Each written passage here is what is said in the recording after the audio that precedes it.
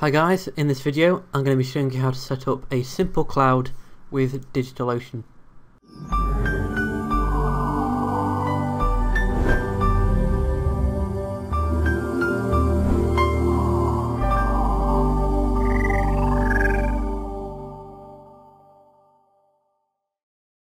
So DigitalOcean is a simple cloud hosting company, as the name states, and particularly is built for developers.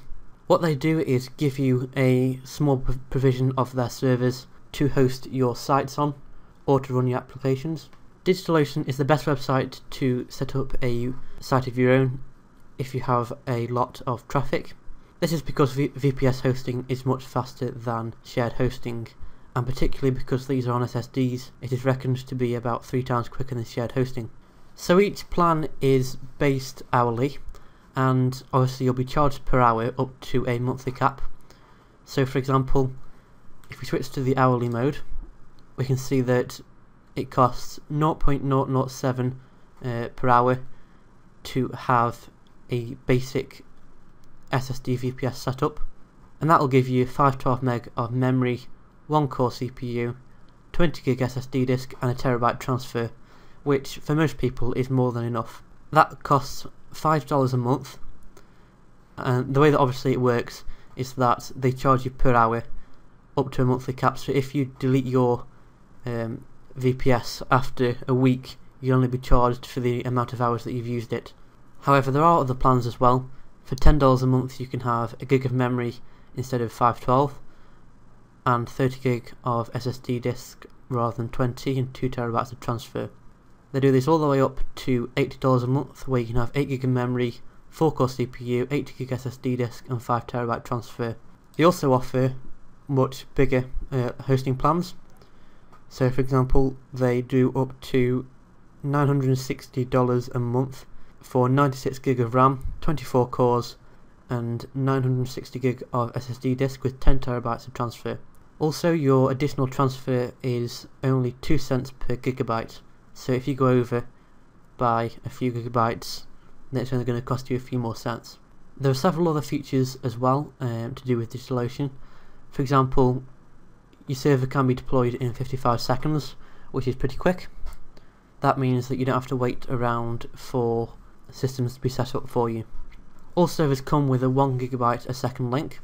And the way that the VPS works is it uses KVM virtualization to provision one single machine into several machines. For example, at DigitalOcean they use thousands of physical machines and provision them into millions of virtual machines and then sell them. And each server is based on an SSD hard disk, so speeds will be a lot greater than having SATA.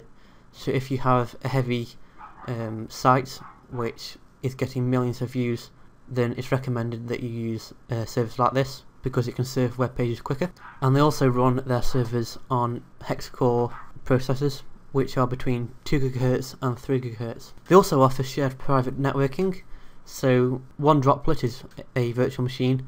One droplet can talk to another droplet, so that within the data center your two droplets can talk to each other and communicate. And also that means that any data transferred do not get counted in the transfer costs. So now I'm going to show you how to sign up with DigitalOcean and get your first droplet. Hit the sign up button at the top right corner or click on the link below and you'll be taken to a sign up page. Enter your email and password and you can create an account. If you already have an account, click on the login button, and as soon as you're logged in you'll be sent to this screen where you'll have to update your billing. Just click get started. So here you can select credit card or you can select PayPal payment. So for now what we're going to do is we're going to process a PayPal payment and pay via credit. You can also use the promo code DIVEIN10 currently to get $10 worth of free credit. If you don't want to enter your credit card details, you can just use PayPal and they will accept a credit system on PayPal. So when you run out of credit, they'll send you an email to top up. So next what we need to do is click create droplet. And here we need to set a host name for the machine. So once you've entered your host name, you can select the size of your droplet. This refers to the pricing that you saw earlier. So we're going to go for the basic setup now, which costs $5 a month. Next you can select a region. This is basically where you're closest to. and each one of these regions has a data center where your droplet will be stored. For now we're going to select New York 2. Next we need to select the Linux distribution, so we can select either Ubuntu, CentOS, Debian, Arch Linux or Fedora. For now going with Ubuntu, and we're going to go for 1204x64, and make sure this option here is selected, and we don't need private networking at the minute, so we can click create droplet, and it's now creating a droplet for me.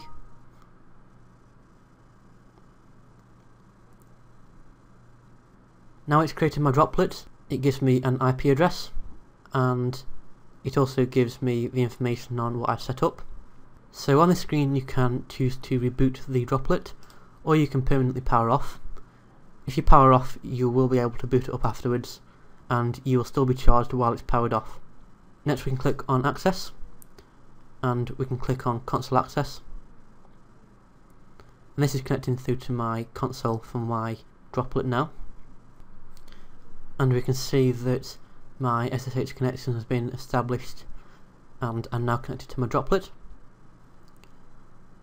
If I go back to droplet, the droplet settings, we can click on resize, and this will basically upgrade the specs of your VPS hosting, although you do need to power off before it will allow you to do this. We can create snapshots, so if you want to change some settings, you can take a snapshot of it first.